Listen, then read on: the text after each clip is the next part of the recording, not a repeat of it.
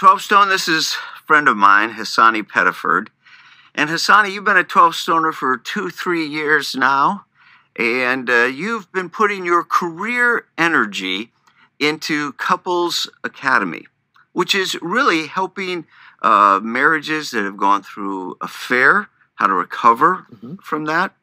You've been coaching people in divorce prevention, counseling people and marriage conflict kinds of things. And I've read your book, The Audacity of Marriage, by you and Danielle.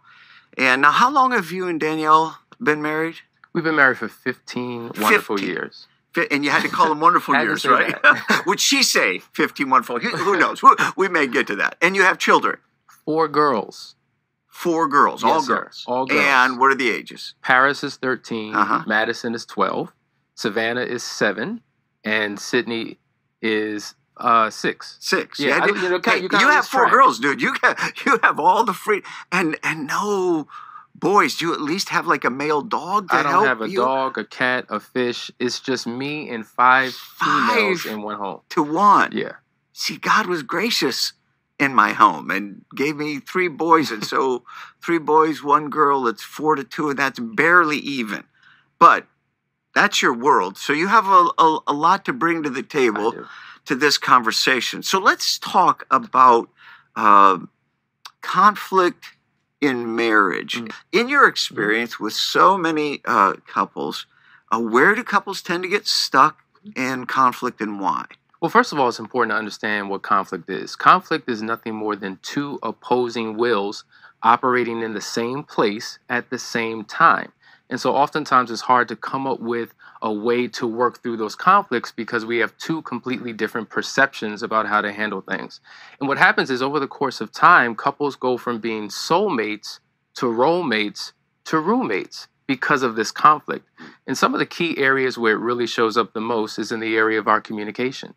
That's probably the #1 issue that most couples have, and because they can't effectively communicate, it prevents them from resolving issues in their marriage. You try and help couples break through, and you sit with couples in some of their most intense breakdowns. An affair, I mean, that's a huge breach of trust, and you major in those conversations. What are some of the most helpful things you try to bring to couples to coach them into restoration?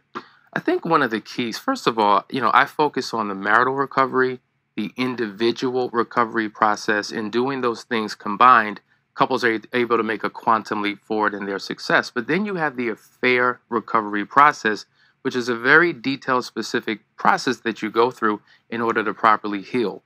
And so in the context of conflict, I think one of the biggest keys that we have to remember is that we're taught often that compromise is the key to a successful relationship. And though I understand the concept behind it, I have a problem with that because compromise, in essence, creates a win-lose scenario. So someone wins and someone loses, and that may work in terms of resolving short-term, immediate situations, but over the course of time, if someone's constantly compromising for the other person, it creates an imbalance in the relationship. And so you get to a point where you're just ready to go rogue. And so because we have all of these unresolved issues, it results in affairs. It results in divorce. And so I think a better concept would be something that we call marital negotiation. Because a negotiation is a win-win scenario based upon the policy of joint agreement where you both win and come out on top. But I've been through what I'll call negotiation efforts with Marcia over the years. Right. And in our earlier years, when it was more challenging to say the least, it was hard to lead a negotiation when you're in the negotiation. True.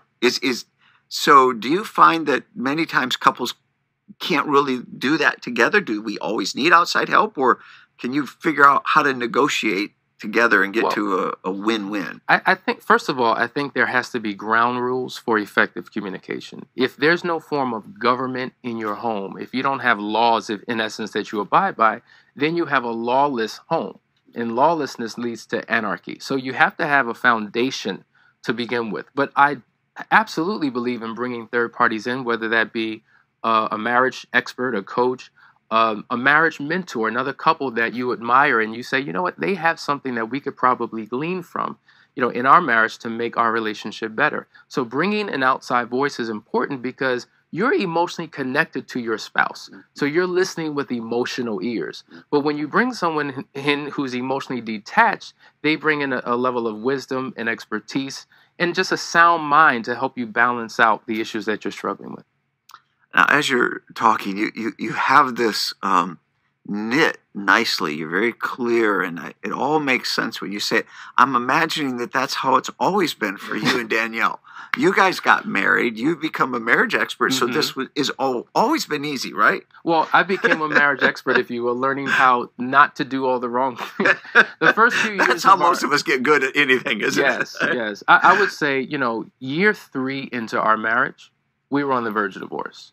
We were ready to throw in the towel and call it quits. And either I was going to divorce her or she was going to divorce me. But it was in that moment that I made the decision to divorce me from myself, to divorce myself from my poor communication habits because I was a verbal assassin, to divorce myself from my false sense of masculinity and manhood, which wasn't working in favor of my union, to divorce myself from certain beliefs and concepts that I held on to. And once I divorced myself from those things, I was able to remain married to my wife.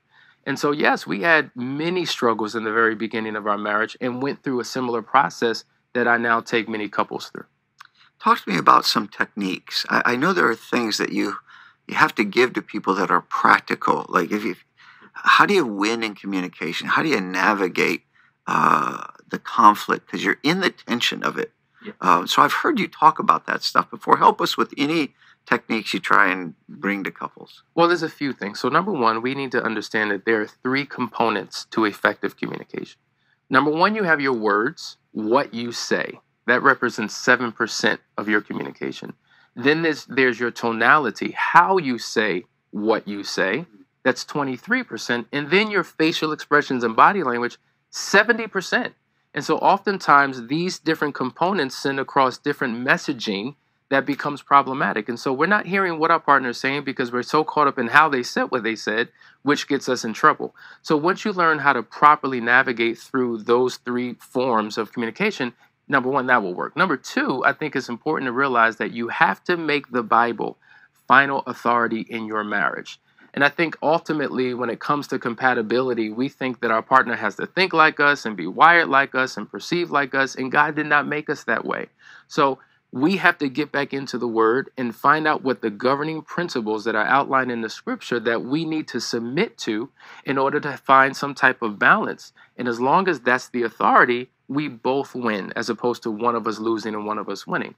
A third thing is, I think we need to give up the need to have to be right.